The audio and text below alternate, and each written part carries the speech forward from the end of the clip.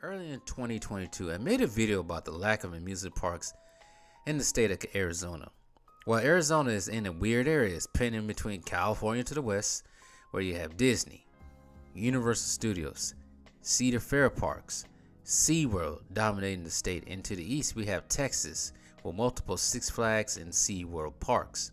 But we cannot forget about the amusement parks to the north, where you have Elish Garland's in Denver and then Silverwood Theme Park in Idaho.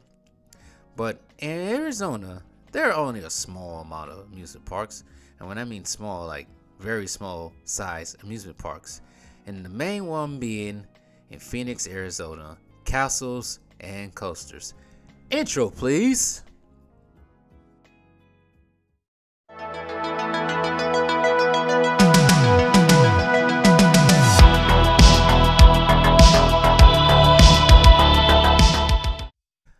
Located in the North Mountain Village of Arizona is the Family Fun Center and Amusement Park, Castles and Coasters. I went to this small park early last year, and I have to say it's more family fun center than amusement park. But before Castles and Coasters came rolling along, it came out the last days of Phoenix Originals theme park, Legend City, a Western themed amusement park owned by Lewis E. Crandall that was located in the Phoenix suburb of Tempe, if you want to call Tempe a suburb of Phoenix. But it was opened in 1963, but Legend City had a so-so run. Well, it wasn't a good run. It suffered financial stability and it changed the owners a dozen of times. In 1983, the park was closed and then demolished to only be replaced by SRP and other office buildings. But going back to 1976, Castles and Coasters opened as Golf and Stuff. But that same year, another family entertainment center, probably even bigger than that park, that goes by the name Castle Park, located in Riverside, California. I guess there was a tiny boom of these type of amusement parks open up everywhere. But anyways, moving on at one in time, Phoenix did have multiple amusement parks in the metropolitan area, just to say. But from 1976 to 1992, it was just known as a family entertainment area with an arcade and mini golf. But in 1992, they decided to expand. The park added 2 roller coasters, thus changing the name to Castles and Coasters. Now, the park is themed. I wouldn't say it's weird, but the park's theme is a mixture of Middle Eastern motif with a pinch of Wild West, and particularly in its mini golf course and log flume ride. Now, the 10-acre park features 4 outdoor 18-hole mini golf, 2 roller coasters, an indoor arcade, a go-kart track, 2 water rides, one called Splashdown, a fume ride themed after a logging expedition through Polynesia, featuring drop hills. Like I said, the theme is quite weird. And as I forget, it's also pinned in between a mall and a freeway. But moving on, the park also includes bumper cars and a 120-foot tall free draw top tower with views of the city called Skydiver. Now, what's drawing the park in is Desert Storm, the park's premier roller coaster that can be seen off the Interstate 17. The coaster is a double looping steel roller coaster manufactured by Hopkins Rides.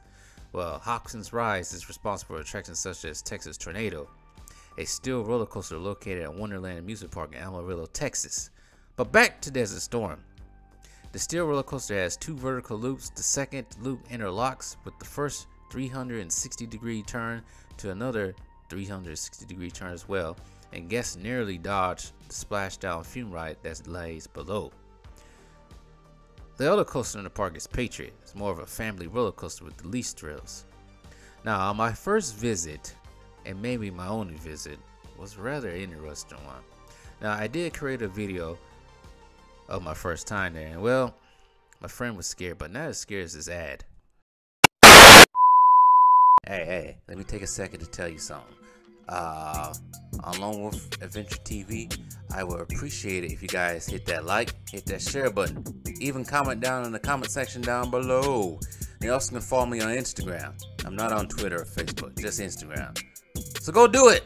Do it now! Like Shia LaBeouf says. Just do it. Well, I did have a video of him being scared, but you know what?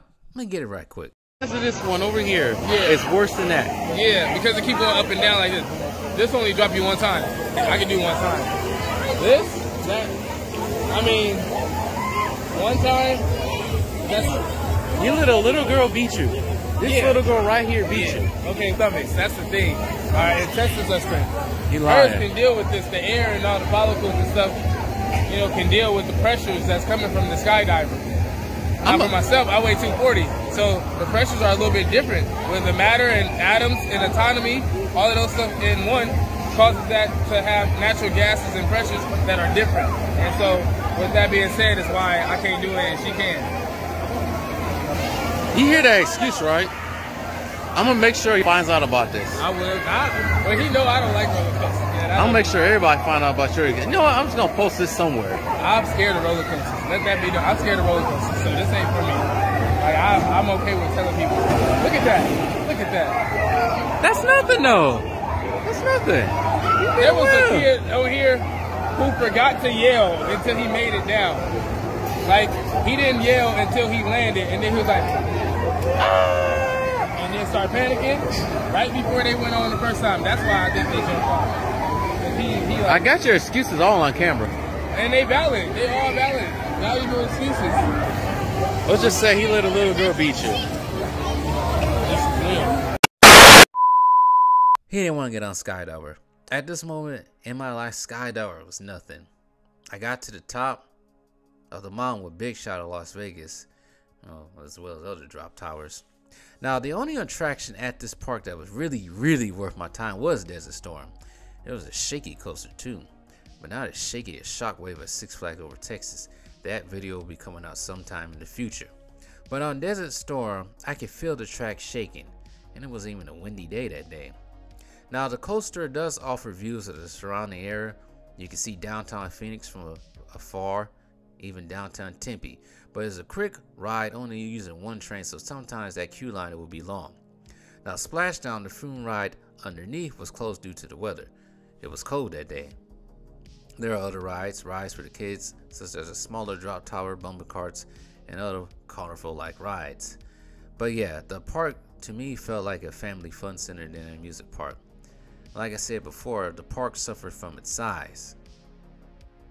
Placed next to a freeway, also a former mall, the Metro Center, as well as Walmart, so it's not really much to expand on. But I guess the park is good for people who don't want to spend a lot of money, but when people really want their theme park fixed, they must go west.